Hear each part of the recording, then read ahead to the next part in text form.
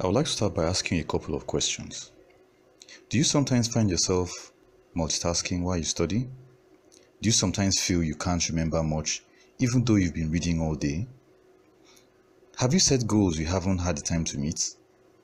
Do you find it difficult asking someone else to do your tasks? Do you sometimes find it hard to study and/or deciding on what to focus on? If the answers to most of these questions is yes, keep watching because I'm going to show you a tested and proven way to prioritize tasks while you're studying.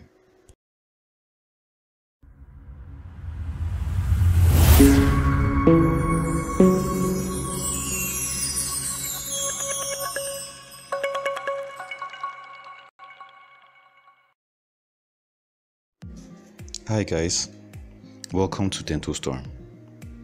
Earlier I asked a couple of questions. Those questions bordered on the fact that a lot of us have issues differentiating between tasks that are essential and those that simply waste our time. This becomes evident when we have to meet those deadlines we set for ourselves prior to that all-important exam. In today's video, I'm going to tell you how to prioritize tasks while studying using the Eisenhower Decision Matrix.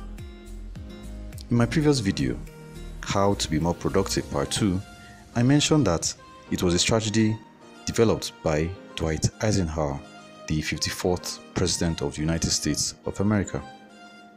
The matrix helps determine the outcome of one's daily tasks as well as helps to target not just productivity but effectiveness. Let's start. Creating a matrix involves making a 2x2 square, 4 quadrants, where on the columns are urgent and not urgent, while on the rows are important and not important. In quadrant 1, urgent and important tasks must be done immediately. In quadrant 2, not urgent but important tasks can be scheduled on a calendar. In quadrant 3, urgent but not important tasks should be delegated or automated, while in quadrant 4, not urgent and unimportant tasks should not be done. In case there's some confusion, I'll explain the difference between urgent and important tasks. Urgent tasks are those tasks that require prompt action and must be completed in the shortest possible time. Not finishing urgent tasks can lead to severe consequences.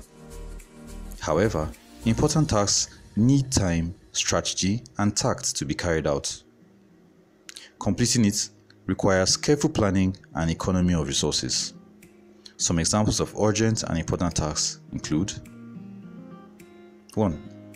At last minute, a presentation given to you to be ready the next day. 2. Rushing back home because you left the windows in your room open and your books are on the table near the window as it is about to rain. 3. Having only a couple of minutes to complete registration for your upcoming exams. Now let's pause for an urgent and important task. If you are new to this channel, please subscribe, share, and like this video. Don't forget to leave a comment. Okay, let's get back to the video.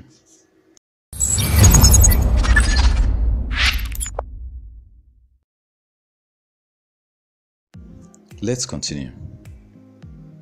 Not urgent but important tasks include those tasks that enable you to develop your skills as well as add to your intellectual growth. They may not have set deadlines but may have an eventual impact on the progress of your goals. Some examples include long-term planning for your exams, attending presentations and seminars, also attending update programs. All these, like I said earlier, can be scheduled at appropriate dates. Urgent but not important tasks are often not set by you and don't necessarily help you reach those medium to long-term goals of yours. It makes you feel like your daily life is not within your control. Therefore, they are best delegated to someone else to do for you or automated by means of a virtual assistant.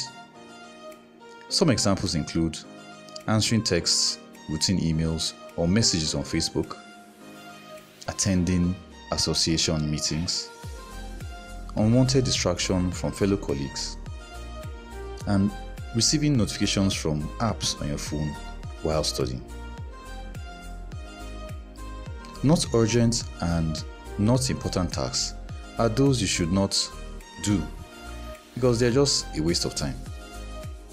They simply eat out of your precious study time without adding any value to your intellectual development. Now, some examples include unwittingly checking through Facebook, Twitter, Instagram, and others, endless hours of watching television, and playing video games. Don't get me wrong, even though the fourth quadrant may seem unnecessary as you try to prioritize your activities during your study session, it can be set aside to include all your distractions. This can be used effectively, especially when you take breaks from studying. Now, with all that I've said so far, you'll be better able to plan as well as organize your activities as you prepare for your exams. Using the Eisenhower Decision Matrix will help you prioritize these activities and will enable you to achieve your long-term goal of passing your exams.